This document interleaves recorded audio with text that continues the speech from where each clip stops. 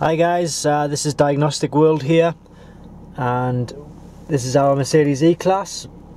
It's a W211 from 2006 to 2009. We have the ABS lights showing on the dashboard, as you can see there.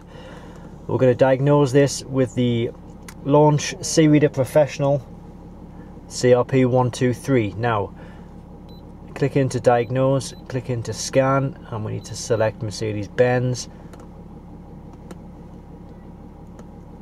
We need to select our vehicle, which is 211 E-Class.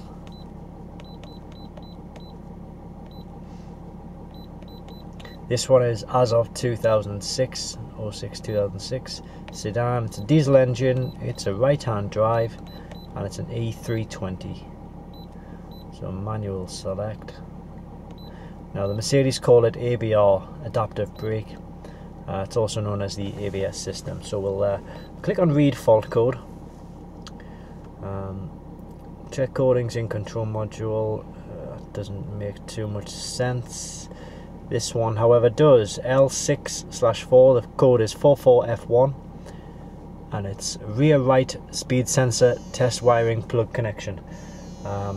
So basically what you need to do is change over the ABS sensor on this particular vehicle, the rear right sensor in fact, and then once that's done you should be able to come back into the vehicle, erase the trouble codes just by clicking clear fault memory, but we won't do that now because we haven't took any action yet, and then we'll be able to get rid of the ABS warning lights from our dashboard.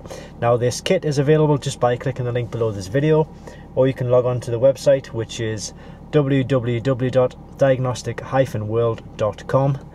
Where you will find this kit with a lot more videos, information, and you can also buy it online. Thanks very much for watching.